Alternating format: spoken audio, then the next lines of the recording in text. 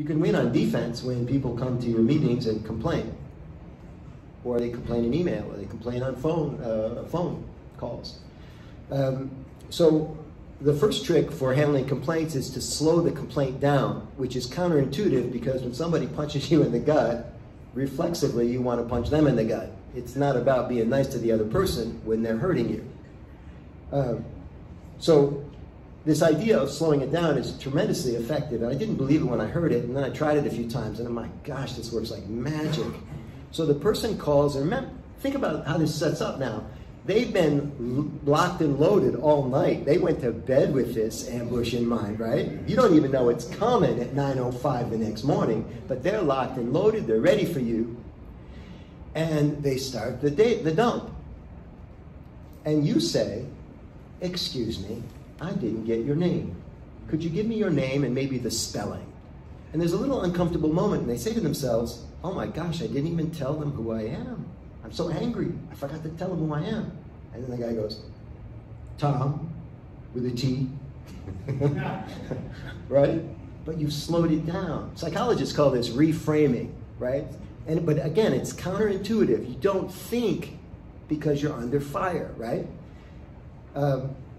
And then you would ask questions. You keep showing interest. When you show interest in others, others will eventually show interest in you. This is the law of reciprocity. It works every single time, but you've got to hang in there.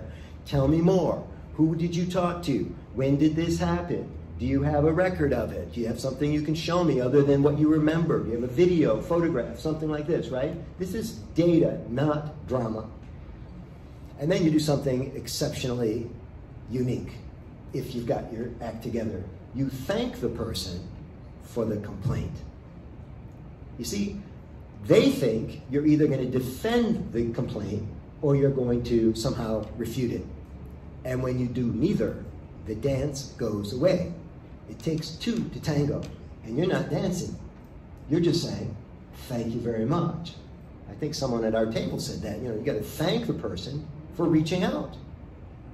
And what are they going to say to that? You know, and I did a video about this. I was speaking to a Chamber of Commerce in Southern Indiana. And if you just search on YouTube, my full name, the word complaint or complain, it's free. Just look it up. And I'll run you through the whole demo. But it just takes all the wind out of their sails, you know, when you thank them for, I sincerely, this has been how about this? This has been the best phone call I've had all month. Can you say that to somebody that just read you the riot act? Maybe, maybe. Maybe not. And then finally, you try to resolve the complaint, of course. But here's what I've learned about people who complain. They often aren't interested in resolution. They just want to complain. And that's a gift if you can realize that early in the game. Sometimes I actually say that to them. I use humor a lot. I say, you just wanted to complain about this, didn't you? And they go, yep. I go, good, thank you for calling. And we're done, man, it's great. You got to read the situation right to do it. Some of you may know my old friend Jim Ellison. He is the former mayor of Royal Oak. Royal Oak's in the house? Hey, how are you? I recognize you, I think. How are you? I don't think Jim Ellison has ever lost an election. He ran unopposed in Royal Oak more times than I can count. He's moved up the ladder now. And Jim Ellison, I've been telling this story all over the world. He's at a State of the City address, and somebody says to him, a bunch of people in the room, including press, and it's Q&A, somebody stands up and starts launching into Mayor Ellison, launching into him. And Jim listened. He nodded his head, and the guy eventually had to take a breath after a couple of minutes, and Jim says, thank you for your comments. He says, I really appreciate you being here tonight. I understand you're unhappy. He says, here's what I'd like you to know.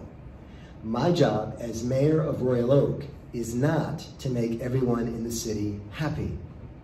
My job is to make decisions that are in the best long-term interest of our city. He got a standing ovation from everybody else in the room, and the other guys sat down. Isn't that a great line?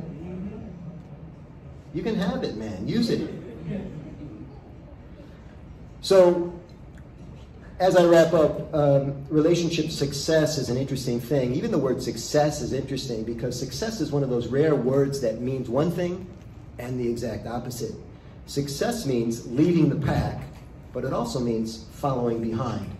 I know that you're interested in leadership succession in your organization, so let's work on our internal relationships as well. Let's just not paint the bad guy as the outsider or the outlier in the community. We've got work to do within the organization. I think you would agree.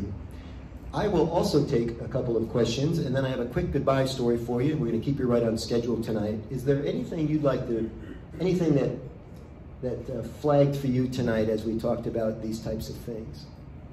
Yes, please. Michael, when they come in mass, you know, you could have 20, 30, maybe even 40 people coming in, and they are a collective group. They've had their little organizational meeting at the coffee house or bar prior to coming in, yeah, and they're going to be going back there afterwards. How do you quell the tide? It's your game board. It's your meeting. And to the extent that you can have a rule set and some sort of protocol, I used the word decorum earlier, I like that word because it sounds civilized, that they have to play by your rules. It doesn't matter how many there are, only one person can talk at a time. You have a clock in some cases. The clock is your friend, right? Time is your friend. And in worst case scenario, hopefully you've got a sergeant at arms or some way to enforce problems. But I don't concern myself with the number of people. I think it's initially a shocker, but eventually it all comes down to communication. I know it sounds easier to talk about this than to actually do it, so I appreciate your question.